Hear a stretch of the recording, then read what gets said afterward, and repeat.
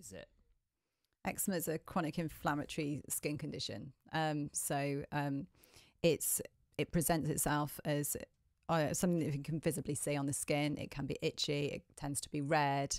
It can be on like the inner surfaces of the joints, so like inside the elbows and the backs of the knees. That would be a really classic place where eczema is, but it can occur anywhere on the body. And in some cases of child eczema that I've seen, it can be so widespread and so severe, and then if it becomes infected as well, then that can add to extra complications there. So I think, as you say, it can go from one of those annoying conditions where you just got itchy raw skin for a little while, particularly if you're under stress, but it can go to a really severe degree where you can even be hospitalized when you get infected eczema. But yes, you can do something about it, and it's largely connected to the gut. And when it comes down to the symptoms, apart from the scratching, what else is going on? You know, what other symptoms do people get from it, or is it just the itchiness? It's itchiness and it's soreness. Sometimes it bleeds, but it's all skin manifestation of eczema. Okay.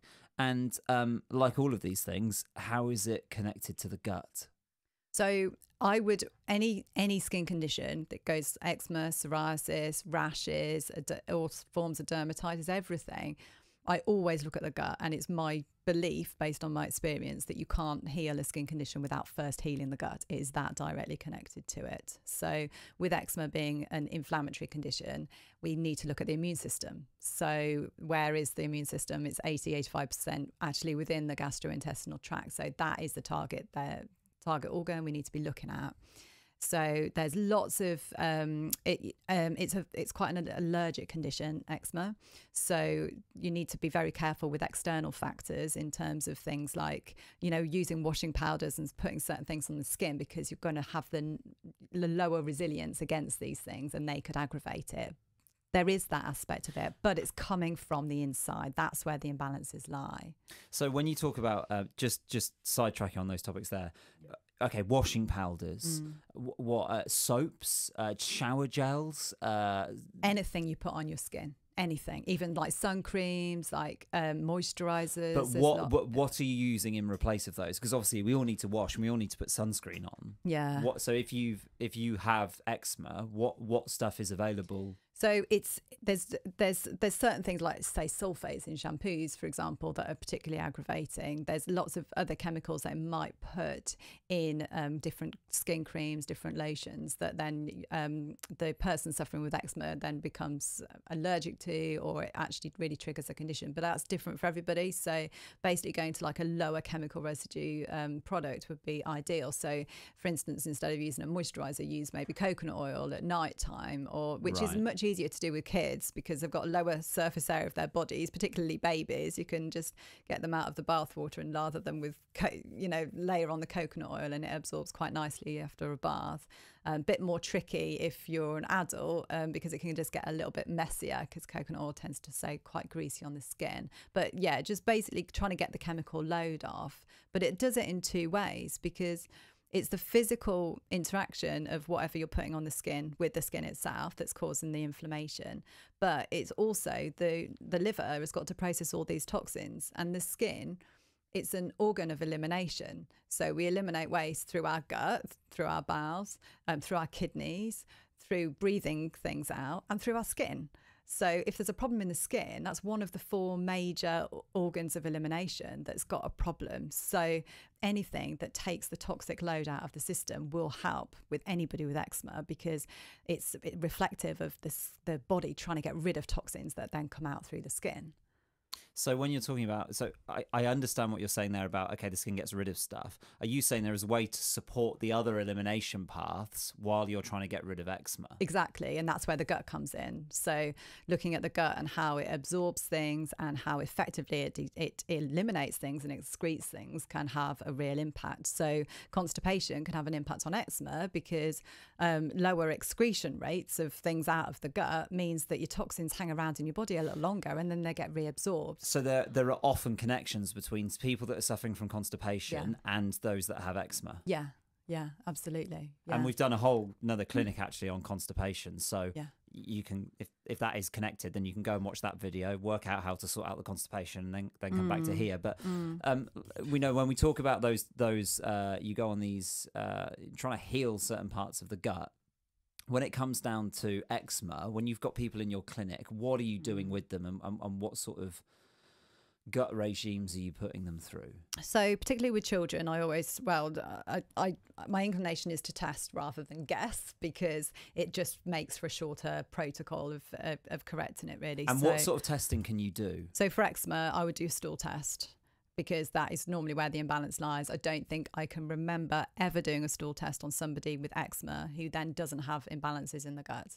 And are these normal tests that you would get if you went to your GP, or if you went to, this is a different... No, they're not available on the NHS, only through private doctors or private nutritional therapists. So yes, it does cost some money, but it's like gold, the information that you get from it, and it can help. And I think the people that I tend to see in my clinic have been struggling for a long time and are getting to the really desperate end of the spectrum with dealing with this condition. So they're normally ready and willing and really begging me. So we need to do tests, we need to know, we need to find answers. So.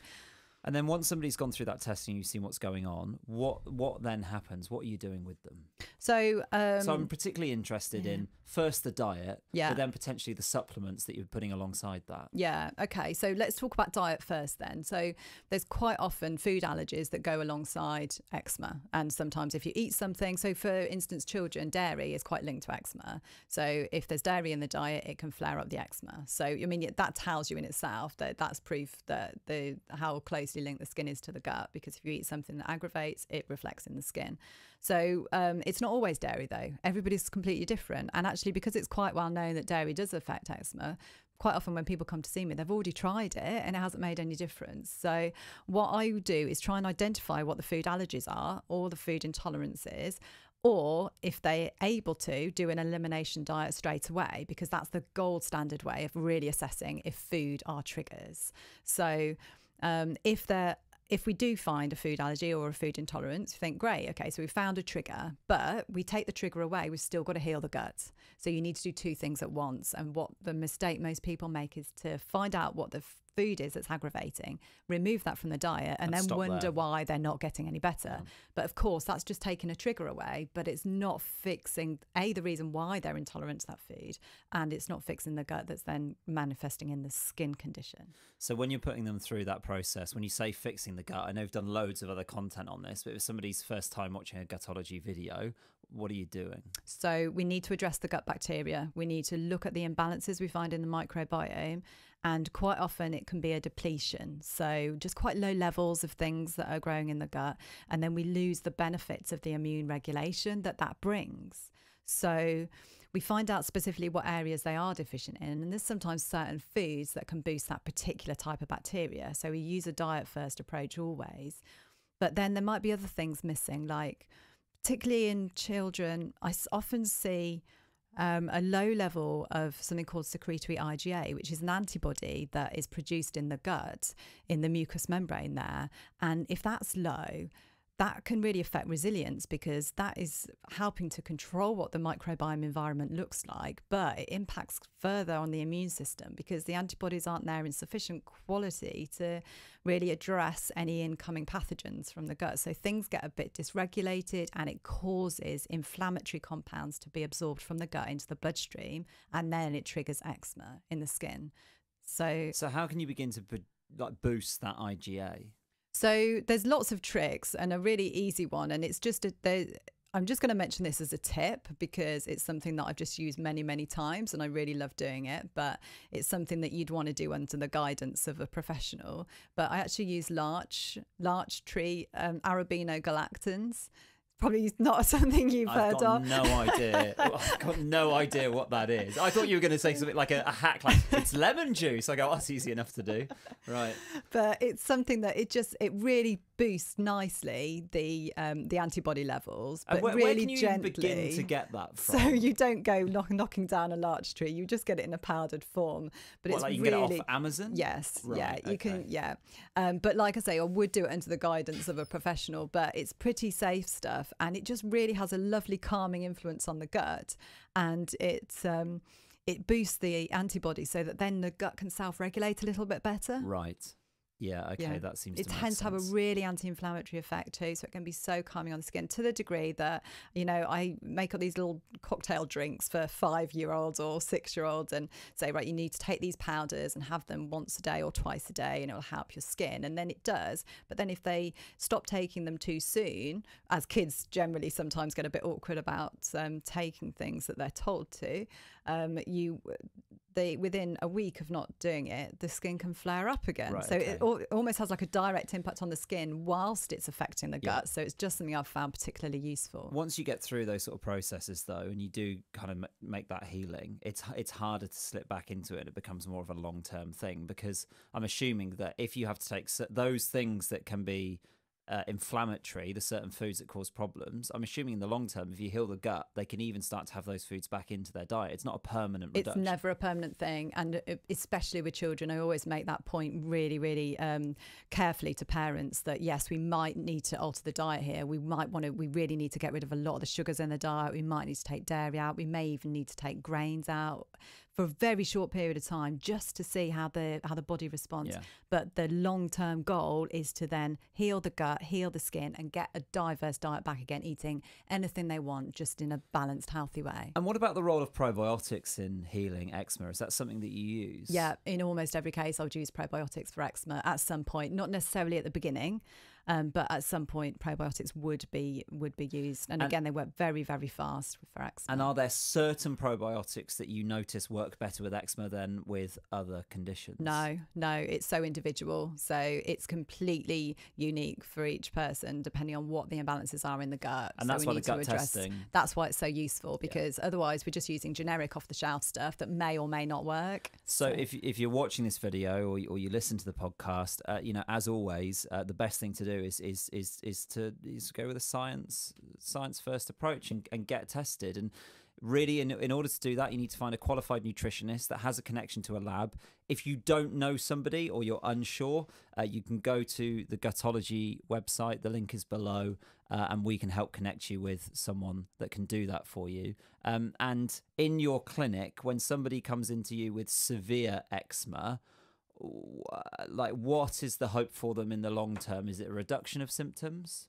So if it's been really severe, sometimes they can get some scarring from it. But if we can reduce the inflammation and stop that, then they don't suffer from it at all. So that's always where we're aiming to get. And that's actually in children where we most often do achieve that, is the real total resolution of the symptoms. And does that mean that they can completely stop taking medications like steroid creams? And yeah, so sometimes there's, in a lot of cases of eczema, there's some underlying reasons that come from the genetics of maybe an inability to make some of like the proteins and things that actually like waterproof the skin barrier. So, we've talked about barriers before, haven't we? Leaky gut, leaky brain, we have leaky skin as well, as a possibility. So if you're not able to make the waterproofing agents and the antimicrobial peptides and things that the skin should have intact, then it leaves it more prone to inflammation. So if that is something that genetically you're unable to make sufficiently well, then it just means that you might always need to just take care from making sure you've got a barrier cream on or something like that. But if we can get it to the point where that's all you need to do, and then it's fine. Cream. Yeah. If you want to find out more about this, head online to gutology.co.uk.